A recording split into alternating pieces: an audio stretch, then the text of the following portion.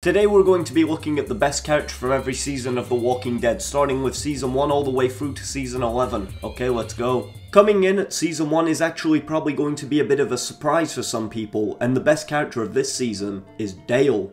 Dale is seriously such an underrated character in Season 1. He's essentially the moral compass of the group, as well as looking out for everyone's best interest. He's a man that's not exactly trapped in the past, but isn't willing to move on yet, and his character arc throughout the season is accepting this new world. I love the scene where he's talking by the campfire about his broken watch, and why he keeps making sure it's on the right time. Claiming it's important to keep track of time and what day it is, even in the apocalypse, it's important to keep to what they know. This character was a tough choice to pick as I really do love Rick in this season, but I think he's a little bit better in a much later one. Dale is just a really cool character and has a lot of great moments, and he went too soon. But coming in for Season 2, stop acting like you know the way ahead, like you know the rules. Yeah, that's right, it's Shane. Shane is just a fantastic television character through and through. It's always nice to have a villain you can sort of root for, and whilst you're not always on the side of Shane, you can definitely agree with some of the points he makes. The barn scene is a lot of people's favourite scene from the show, and that all started because of Shane. He has by far the best moments in this season. From him breaking into the school, to the barn scene, to his various fights with Rick, there's just so many great moments to pick from.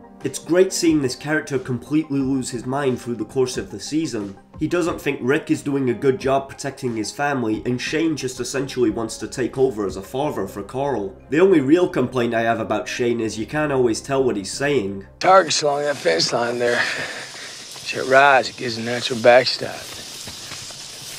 It's a good idea. Season 2 is probably my favourite season with all the tones and genres it's juggling whilst always being consistent, and Shane is just the cherry on top.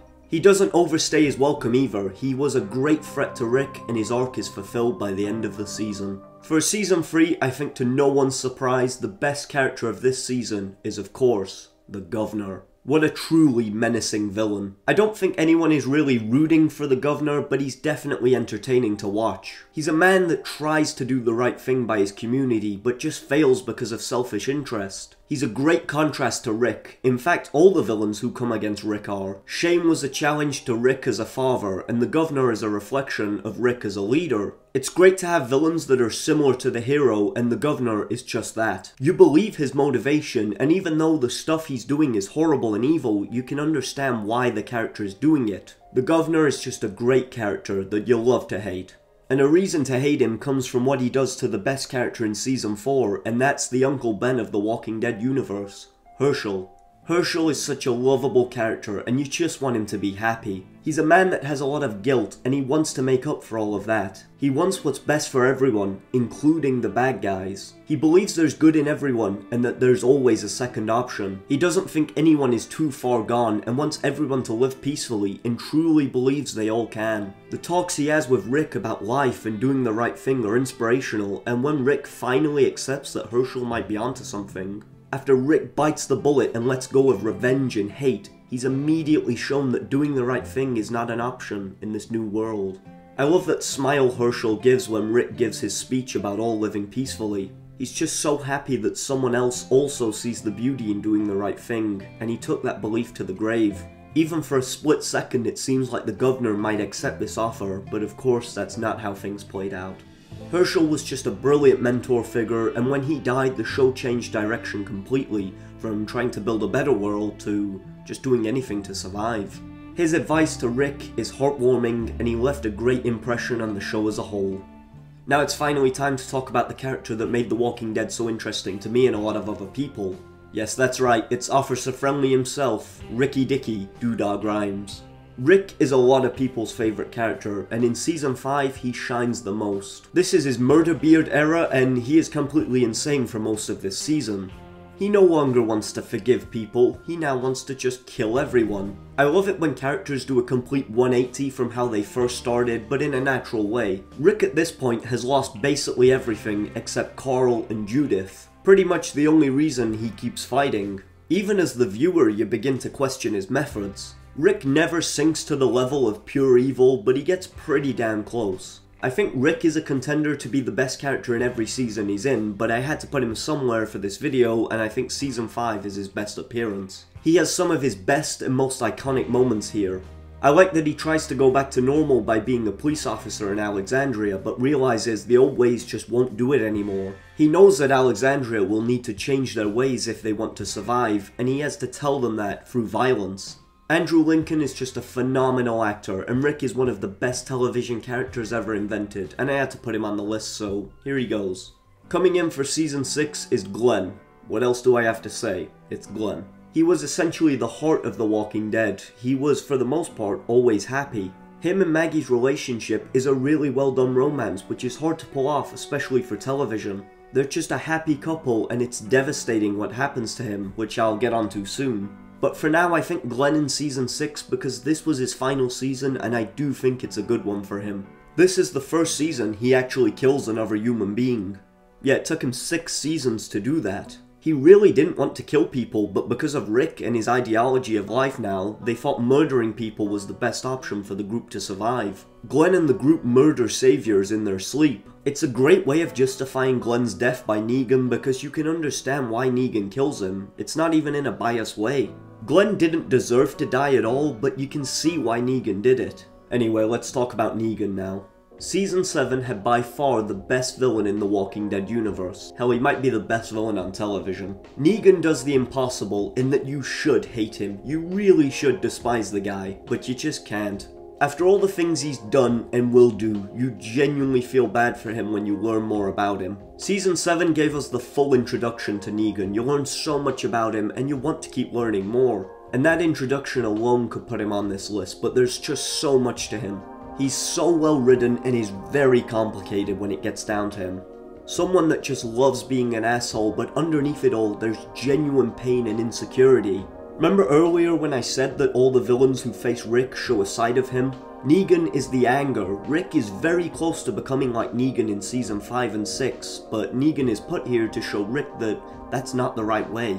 The episode where Carl sneaks into the sanctuary to try and kill Negan, and Negan basically tells him that would be a bad idea and gives Carl life lessons, is genius in making us like Negan even more. Say what you want about the later seasons, but they did at least treat most of their characters with respect. Negan gets one of the most interesting character arcs throughout the show, and is one of the greatest Walking Dead characters. And this is a season where he was shown to us fully, so for that, Negan is the best character in season 7. For season 8, I had to pick Carl, for a lot of reasons. But the main one is his journey to find peace. He just randomly starts helping people now because he sees that the violence between Rick and Negan isn't going anywhere. He wants the conflict to end because he's seen it all before. He knows that there's no end to it. But maybe if Rick and Negan stop fighting, they could start to build a new world. Carl serves as an example of what Herschel actually wanted for the group. Someone that just wants to do the right thing, even if it negatively affects them. Carl's death is one of the saddest in the show because it happens because he did the right thing. But even in spite of that, he still sees doing the noble thing as the right choice. Before he died, he wrote letters to everyone, asking people to stop fighting. He even writes a letter to Negan, who is genuinely upset that Carl is dead. But even after all that, Rick still wants to kill Negan. Even Negan's like, maybe we should stop fighting. It's only at the end where Rick realizes that maybe there is another option. Maybe he can find peace. And that's all because of Carl.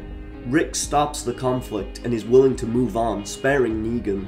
Rick completes his character arc after 8 seasons, and if you ask me, this is where The Walking Dead should have ended, with the group moving on and building a better tomorrow. But we still got a couple of seasons to get through. The best character from season 9 is Michonne. Michonne at this time is becoming a leading character, especially with Rick leaving halfway through this season. I like the relationship her and Rick have, however. It's nice and it's genuinely sad seeing Rick leave Michonne. She's definitely a character that is good in every season, but again, I had to put her at least somewhere. Her becoming a leader really suits her, and it's nice that she gets a lot more to do in this season. I like that scene where Negan gives her advice on being a leader. He's basically always right, and the advice he gives actually helps Michonne. Like I said, it's hard to talk about her because like Rick, she's good in every season she's in. Now, the villains never reached the level of greatness they were with Shane, the Governor, or Negan, but Alpha is pretty good. Alpha is, in my opinion, the last great villain. You will not agree with her motivation, but she is insane, and that sometimes is all you need to be entertaining. The Whisperers are a really creepy bunch of lot anyway, and Alpha just adds to that creepiness. The way she speaks is just frightening. It's calm, but at any moment she might snap. I like the Whisperers anyway, you know, they're pretty cool, they're pretty much a cult, and it's something a bit different to what we've had so far. The way they blend in with walkers and control them is really interesting, and it's nice to see some zombies again after they've kind of been a background threat for the past 2 seasons. Alpha in her relationship with her daughter Lydia is really abusive, and it's nice seeing Lydia stand up for herself. The flashbacks we get with Alpha are really interesting and add depth to her character. Just overall, a really great character. Coming in for season 11, it's the character you've all been waiting for, Daryl Dixon.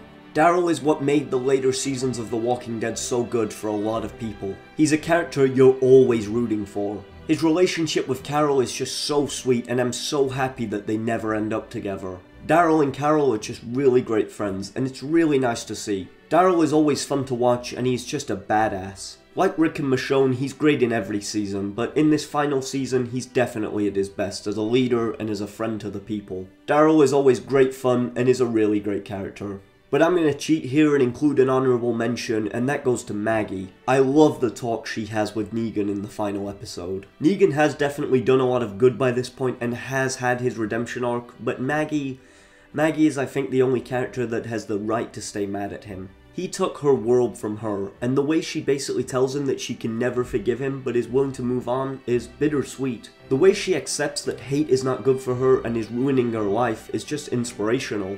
She'd rather let go of hate so her son can have a better life than carry on hating Negan. Such a powerful moment between 2 characters we all care about, and I just had to talk about it.